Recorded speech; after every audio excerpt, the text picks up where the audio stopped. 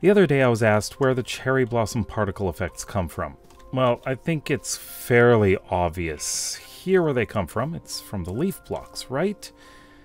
Now, I mean, that's probably a very simple answer to this question, but do they only come from naturally grown cherry trees, or can we actually, you know, build something somewhere else?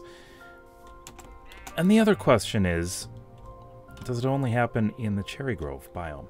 I'm just gonna come over here. We've got some plains, and let's grab a cherry. Let me just search it up here. We've got a cherry sapling, and I need bone meal. There we go.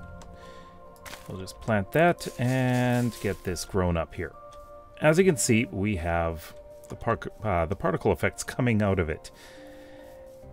Now, let me just come over here. Now, if I build something with the cherry leaf blocks, it doesn't matter what I have in here. I mean, I could just use cobblestone. Why not?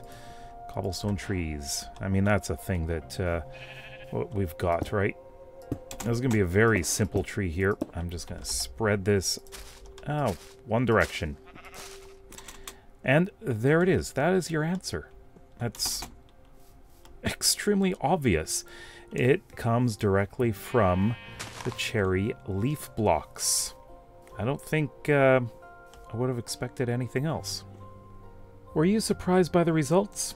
For more information about the cherry grove biome, check out the video on the left. Don't forget to like and subscribe for more. We'll see you next time. Bye-bye.